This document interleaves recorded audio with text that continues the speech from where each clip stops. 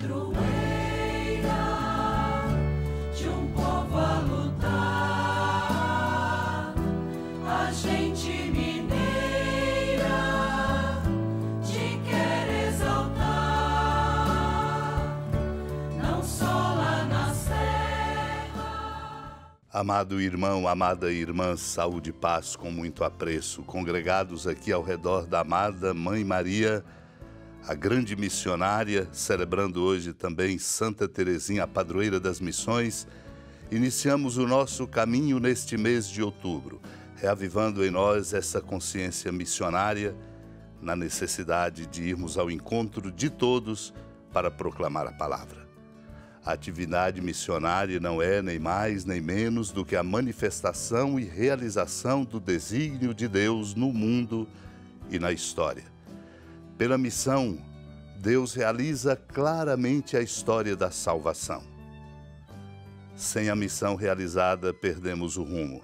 Assim, abrimos com alegria e esperança nosso caminho espiritual e evangelizador neste mês de outubro, mês das missões, com a festa de sua padroeira, neste dia de Santa Teresinha do Menino Jesus, Virgem e Doutora da Igreja.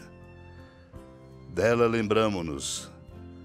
Um coração missionário, para ter força de ir ao encontro em saída, precisa de interpelações muito profundas. A palavra de Deus hoje nos traz estas perspectivas, como nos sermões de São Máximo, bispo de Turim, com o seguinte comentário. Aos discípulos que perguntavam qual deles seria o maior no reino dos céus, o Senhor, depois de ter colocado uma criança diante de todos, disse: quem se faz pequeno como esta criança, esse é o maior no reino dos céus. Daí compreendermos que se chega ao reino pela humildade e pela simplicidade, se entra nos céus. Portanto, quem deseja alcançar as alturas da divindade, procure os abaixamentos da humildade.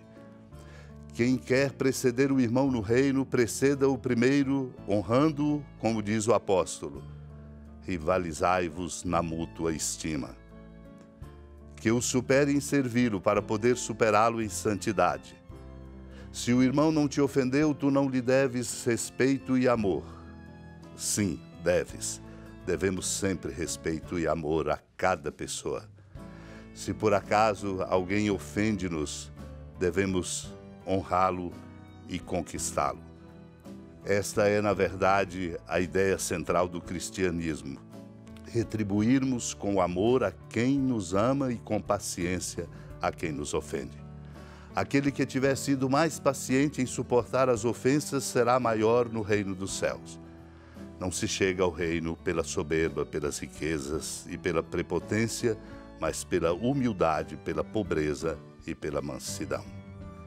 Naquele tempo houve entre os discípulos uma discussão para saber qual deles seria o maior. Jesus sabia o que estavam pensando. Pegou então uma criança, colocou-a junto de si e disse-lhes: quem receber esta criança em meu nome estará recebendo a mim. E quem me receber estará recebendo aquele que me enviou. Pois aquele que entre todos vós for o menor, esse é o maior. João disse a Jesus: mestre, vimos um homem que expulsa demônios em teu nome, mas nós o proibimos porque não anda conosco. Jesus disse-lhe: não o proibais, pois quem não está contra vós será a vosso favor. Amado e amada de Deus, essa é a grande discussão no coração humano: quem é o maior? Por isso Jesus toma uma criança, coloca no meio, para exatamente dizer: quem receber esta criança em meu nome estará recebendo a mim, e quem me receber estará recebendo aquele que me enviou. Exatamente para nos ensinar que nós, para sermos de fato grandes, precisamos nos debruçar sobre todos, especialmente sobre os pequenos e sobre aqueles que precisam mais de nós. Não podemos nos debruçar sobre o outro e considerar em razão de sua importância maior, mas de sua dignidade. Por isso somos chamados a viver a experiência bonita do respeito a cada pessoa. O Senhor não discrimina ninguém. Por isso, quando João se aproxima e diz: vimos um homem que expulsava demônios em teu nome, mas o proibimos, Jesus diz: não o proibais, pois quem não está contra vós está a vosso favor. Portanto, nós precisamos de um coração aberto, como Santa Teresinha, universal, acolhedor. E por isso, neste dia de Santa Teresinha, vale ouvir de sua vida para nos inspirar na alegria e disposição missionárias, quando, na sua autobiografia, ela diz: meus imensos desejos me eram um autêntico martírio. Fui então às cartas de São Paulo a ver se encontrava uma resposta. Meus olhos caíram por acaso nos capítulos 12 e 13 da primeira carta aos Coríntios. No primeiro destes, li que todos não podem ser ao mesmo tempo apóstolos, profetas, doutores e que a igreja consta de vários membros. Os olhos não podem ser as mãos ao mesmo tempo. Para ela, resposta clara, mas não capaz de satisfazer o seu desejo e dar a ela a paz. E ela perseverou na leitura sem desanimar, até que encontrou a indicação: aspirai aos melhores carismas. E vos indico um caminho ainda mais excelente, como diz o apóstolo Paulo. O apóstolo esclarece que os melhores carismas nada são sem a caridade, e esta caridade é o caminho mais excelente que leva com segurança a Deus. A exemplo de Santa Teresinha, sejamos missionários pela força e pela chama da caridade para com todos, resgatando o mundo, ajudando o mundo a compreender o caminho do amor de nosso Deus. Supliquemos esta graça. Senhora da piedade, Mãe Virgem do Cristo Deus.